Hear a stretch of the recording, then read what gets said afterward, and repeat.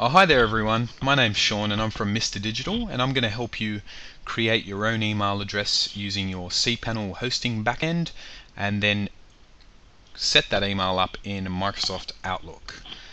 So what you need to do is you need to go into your cPanel backend. So it's usually your domain .com.au or .com or .net or whatever it is /cPanel.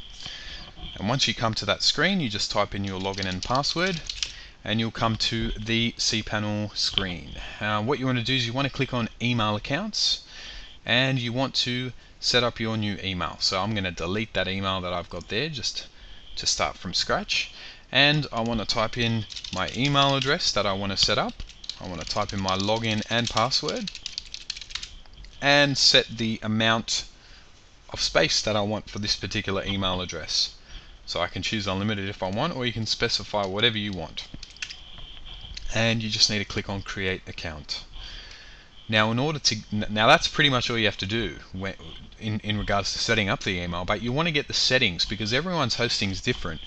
You want to get the settings so you can type those settings into your Microsoft Outlook so you can actually start sending emails properly. So what you do is you go click on more and you click on configure email client, and you want to just focus on the email settings here in this box, so the non-SSL settings. Now it does say not recommended, but I think it works perfectly. You can use the recommended settings if you want, but I'm going to base them on the non-SSL settings. Okay, so what we want to do first is we want to go into our Microsoft Outlook, as you can see, and you want to click on File, and you want to click on Add Account. So what that's going to do is it's going to allow you to set up a new email address on your Microsoft Outlook. Once this screen comes up, you want to click on Manually Configure Server Settings and click Next, and you want to click Next again from Internet Email.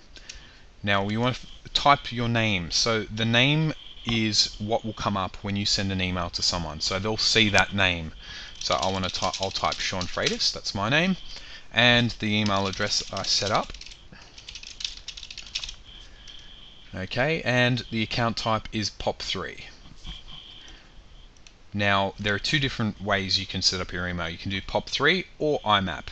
Now POP3 downloads the email off the web server, the email server,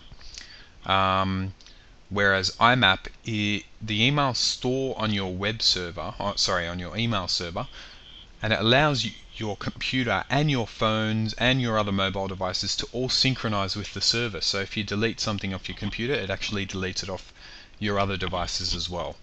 But for this particular tutorial, we'll just do POP3. POP3 will download the email off your server, and if you have other devices that are using POP3 as well, they'll download those emails off the server as well, and the emails will store on those devices. So if you delete it off one device, it won't delete it off the other. So that's just the difference between IMAP and POP3. Make sure POP3 is selected. Now what you want to do is you want to find out the incoming and the outgoing mail server details. So if we go back to that screen, you'll see the incoming server is mail.mrdigital.com.au and the outgoing is mail.mrdigital.com.au as well. So because they're the same, we just want to select one of them and copy it and highlight and copy. Go into your Outlook and paste them into both the incoming and the outgoing mail server. Now your username is your email address. So as you can see, username, contact at Mr. Digital. So I will paste that into my username and I'll just type in the password that I chose. One more thing you want to do is you want to click on More Settings, and you want to click on the Advanced tab, and you want to make sure your incoming port and your outgoing port match the details on the cPanel page.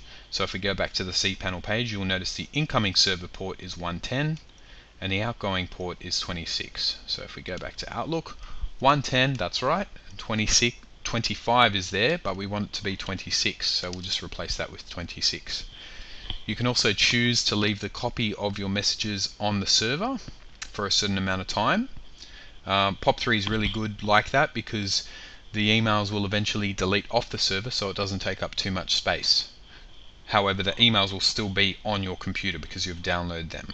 So 14 days is perfectly fine unless you're receiving a huge amount of emails.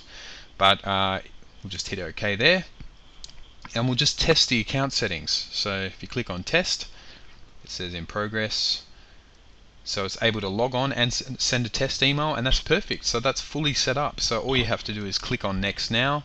It will do another test. Close that, and congratulations, the email is set up perfectly. So this should work on any one that has cPanel as their web host. Now you can go ahead and set up the same email address on your iPhone or your Android phone.